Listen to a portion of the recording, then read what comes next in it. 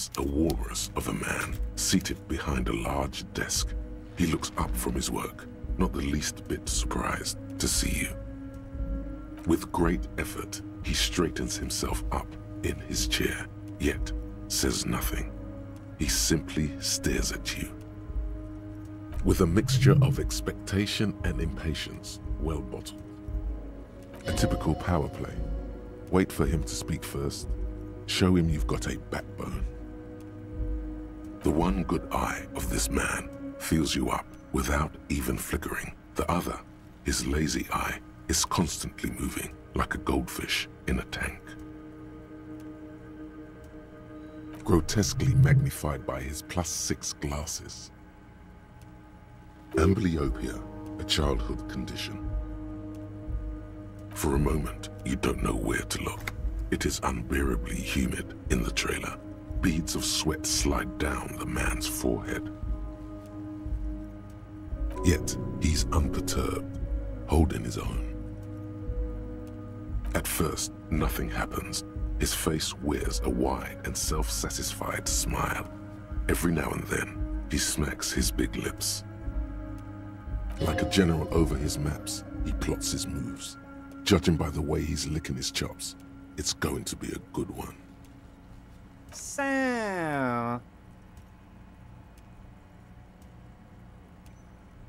Mr. Dubois, Mr. Kitsuragi, how nice that you found a moment to pay a visit to the Dockworkers Union. I'm Evrart Claire, head of this little operation here. Please, have a seat. The folding chair looks like a torture device. Extremely uncomfortable.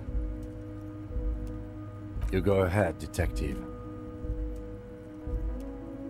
Whatever he has in store for you, it can't be good, he thinks. I'll do my best. Forget about that. What's with this Dubois stuff?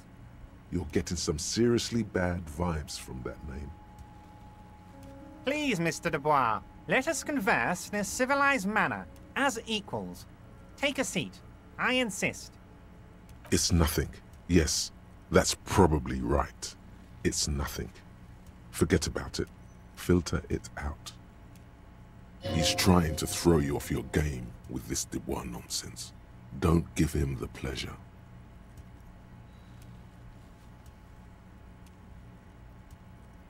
Very well, Mr. Dubois. I respect a man with strong convictions. I, too, have convictions. One of which is that I will not engage with any man who won't face me at eye level. Should you find yourself more amenable in the future, I'd gladly resume our conversation. But until then, I'm afraid I must ask you to leave. Don't give up, but don't leave either. You're going to have this conversation on your terms. You just need to remain headstrong. Evrart starts whistling a little worker song. He really is trying to ignore you, or will you out of existence. The lieutenant stands right next to you, not showing any signs of impatience or boredom. I see you are an extremely stubborn man, Mr. Dubois. That ain't necessarily a bad thing. You did it. This might help against whatever comes next. So tell me, how can the head of the Dockworkers Union help a representative of the Revachol Citizens Militia today? Oh, by the way, I heard you got a rather rude reception from a certain Lawrence Gart. Some people have no manners, it pains me to say. This should take care of that nonsense. It should be sufficient to cover your expenses for a few days and patch over your differences with a cafeteria manager. Go ahead, take it. Wow, that's 25 real. That's good money. You need it. Yes, but you owe him for it.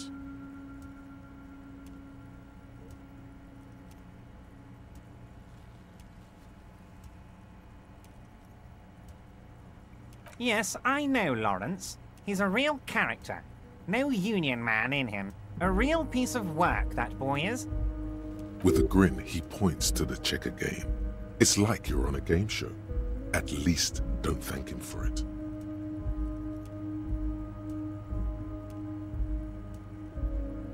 Okay, okay. I respect a man with principles. No handouts, then. Now, I'd like to set your mind at ease about one other matter. Your lost gun.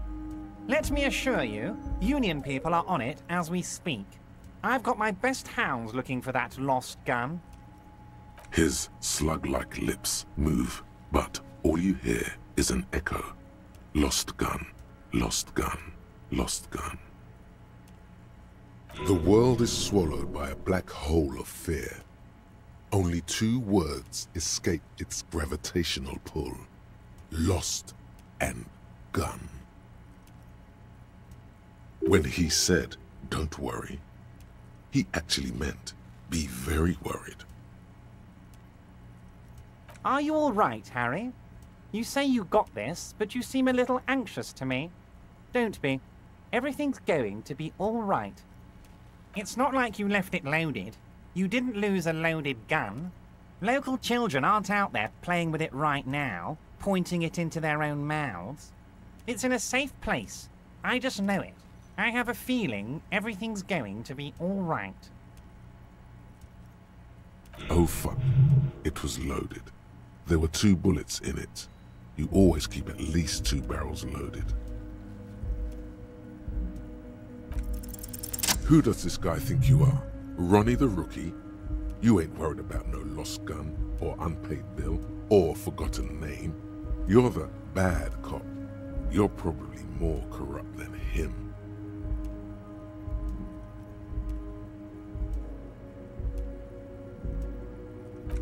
You cross your legs and yawn. The fat man does the same, sinking deeper into his chair than one would think is physically possible. He seems to be enjoying your little display.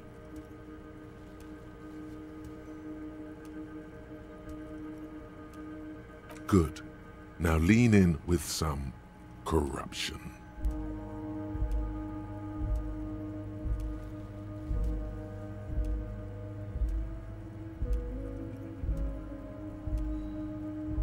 That we do, Harry. Let them say what they will about you and me. We're both born fighters.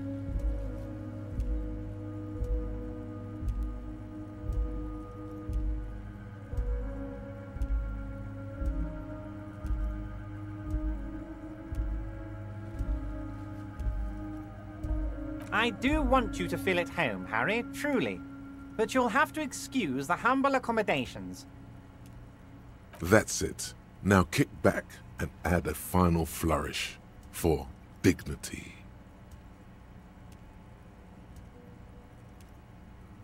You strike me as a reasonable man, Harry.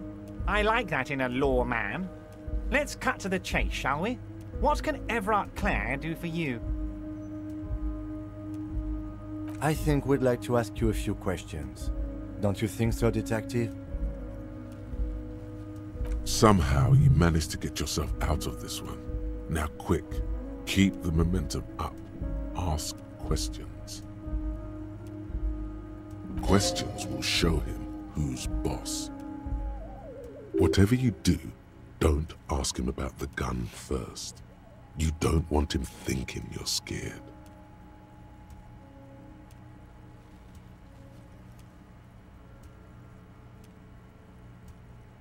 Oh, of course. That's your main thing here. That's why you're in Martinez. I know everything that goes on around here, and I would love to discuss it with you.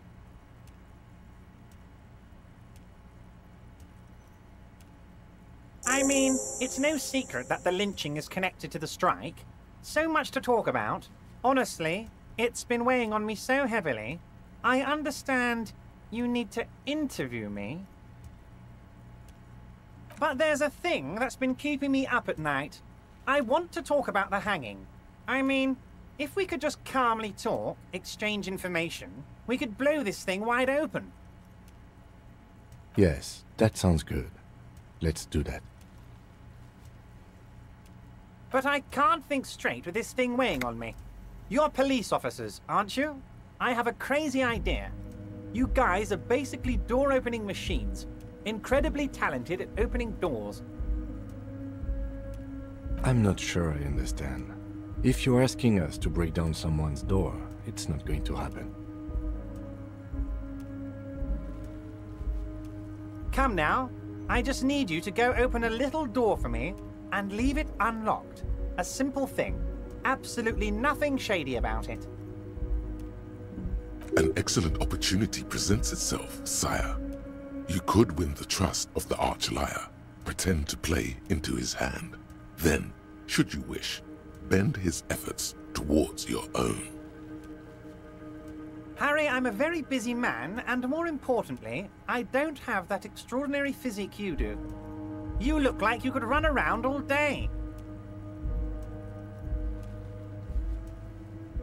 You want to send someone a message that the police are working for you. I repeat, I'm a very, very busy man, Mr. Kitsuragi, and therefore I must occasionally enlist outside help. So what will it be, Harry? Oh, no one's. It's just a weasel. A weasel lives there. Nothing for you to worry about. A loud blabbering weasel. When weasels feel no one is watching, they start acting foolishly. Just go there, unlock the door, and leave it open. It's been such a burden on me, Harry. I just want this to be over so I can discuss business with you. Harry, my dear friend, I am what people call a local bigwig. I know everything that goes on in Martinez.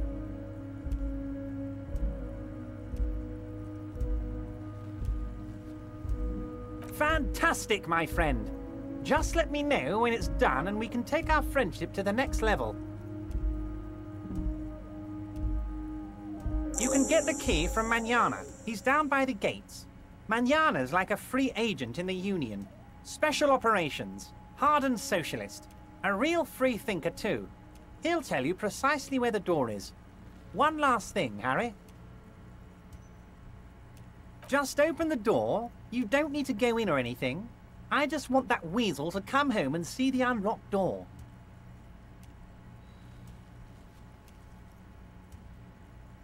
Am I going to ask? Hell, Harry. You spin-kicked my strongest man in the face.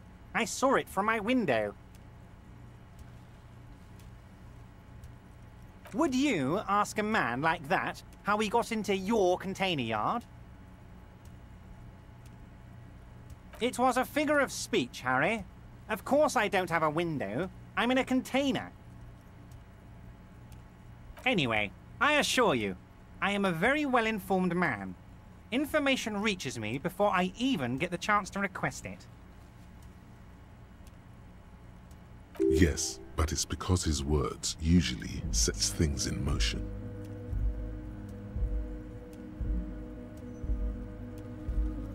Oh, you're so clever, Harry. And technically, you're right. Now, what else can I do for you?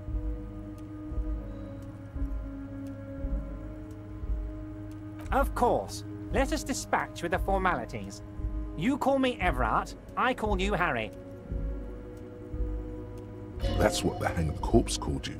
Harry. My God, so it's true. I didn't want to believe it, but you are a fantastic science fiction amnesiac cop, aren't you? What are the odds of that? I think the odds of that are very low.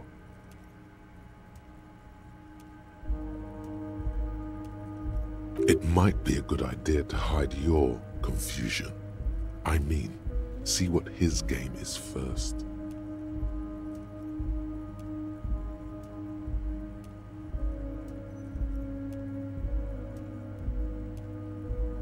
So good to hear that, Harry.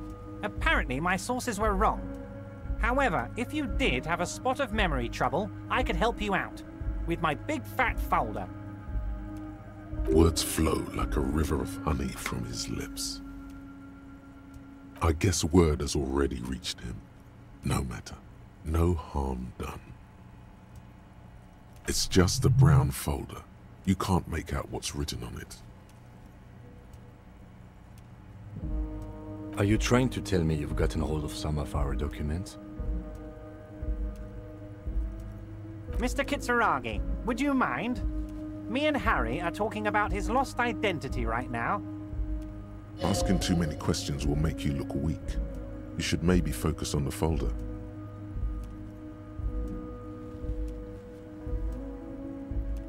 Don't just jump to the folder. That's not smart. Shows you're on the edge. Do some probing first. It's Harry. Harry Dubois.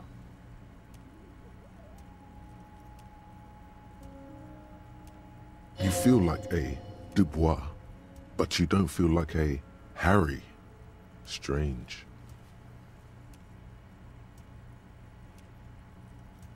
Sure, okay. You're Harold. Harmon. Haroldamus. But that's not what the record says. The record says Harry Dubois, a real man's name.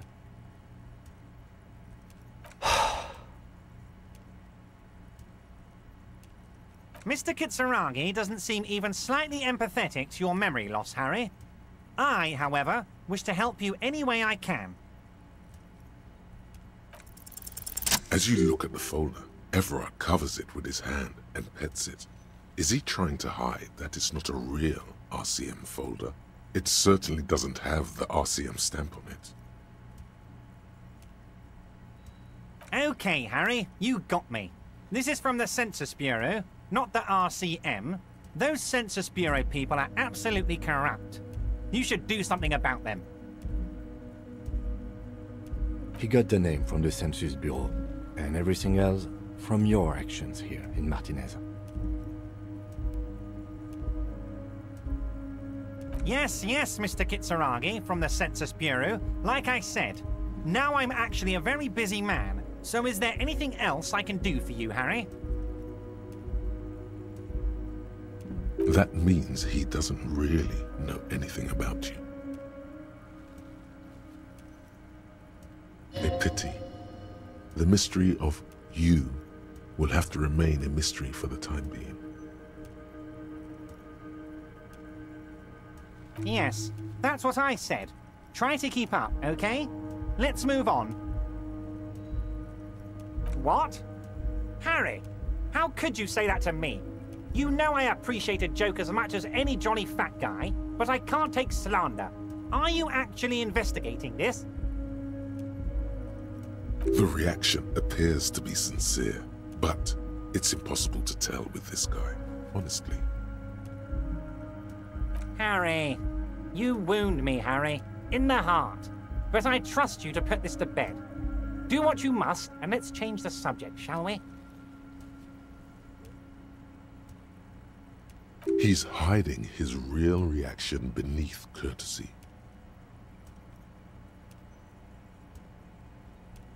Thank you for your understanding.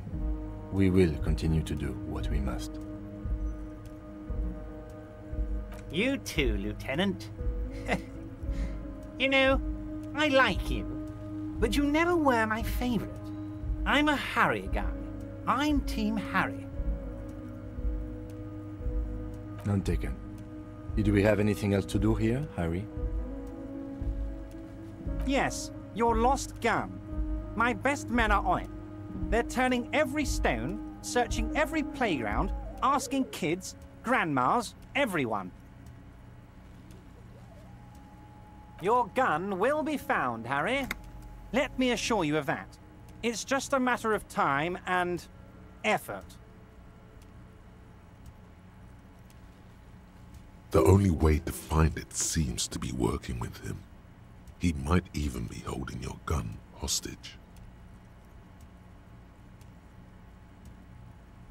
Who knows? Only one thing is certain. If you work with him, you're going to get it back. And working with him might be the only way to do it.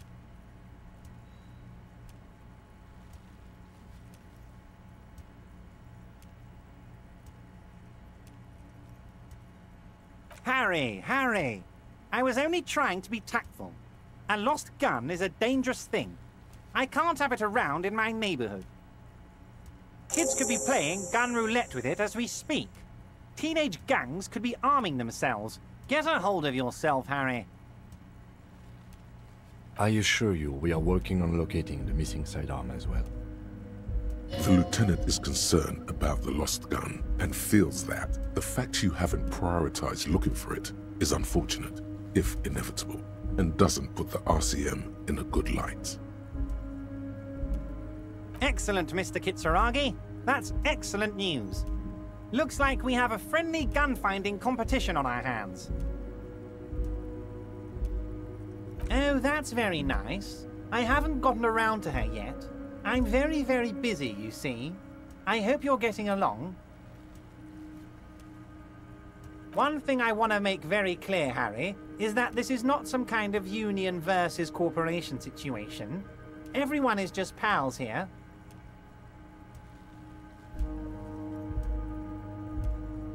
We're all trying to do what's best for Martinez. Don't feel like you can't cooperate with her because you and I are such good friends and I'm helping you find your lost gun. I'm not a jealous guy. Whoa, that's so nice of him. Suspiciously nice. I'm just a nice guy, Harry. I wouldn't be where I am now if I wasn't nice. Politics is all about emotions, and I want you to have positive emotions when you think of me.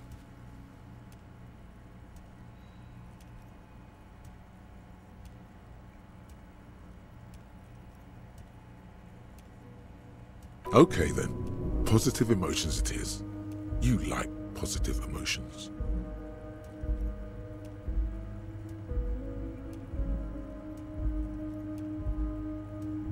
What do you mean, Harry? Nothing. I let him go.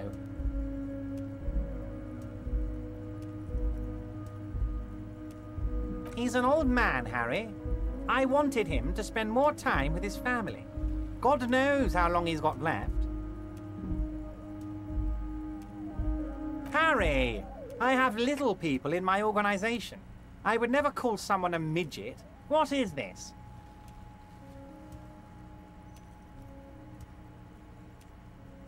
Honestly, I'm beginning to think you're a midget, Harry. I'm only kidding, Harry. You're not a midget. No one is. We're pals.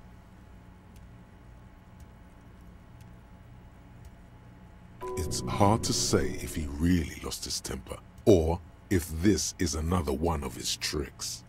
This man almost never angers visibly.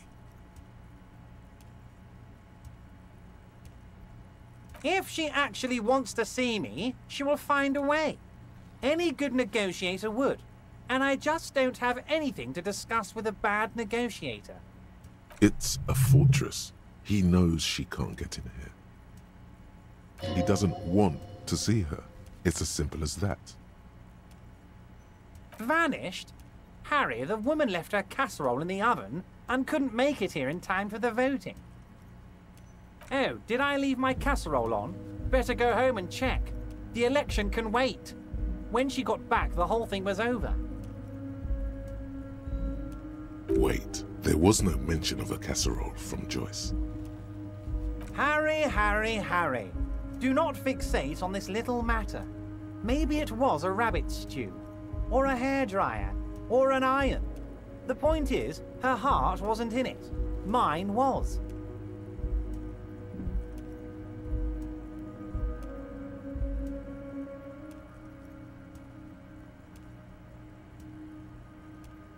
That much is true. His heart truly is in it, though you wouldn't think so by looking at him. This particular brand of humor he has, it makes for a fine distraction.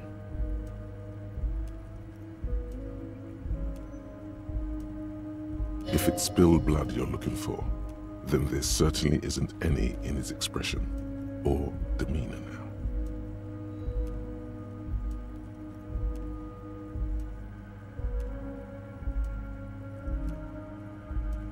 Yes, yes. Low balling, of course. This isn't a casino, Harry. Real people, real livelihoods are at stake here. But everything's a casino for those rich types.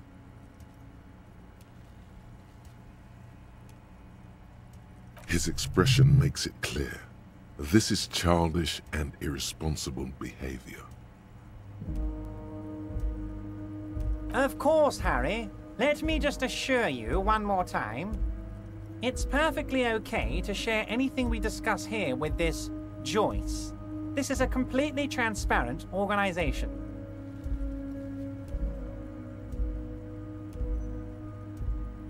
I have no interest in what she is doing, but I myself have nothing to hide. Your business is your business, and I respect your privacy. Just remember, none of this is secret. Tell her about all of it. My brother's picture, my singing swordfish clock. Tell her how overweight I am and how I'm helping you find your lost gun. Tell her about everything. Evrart doesn't mind. It is rather interesting to tell people things about each other, isn't it? It was nice telling him about her right now. This is weird. Not nice weird, but okay. Wait. You need this to get in and out through the gate. Here. You're one of us now. A real red and white Union man. Take care, Harry.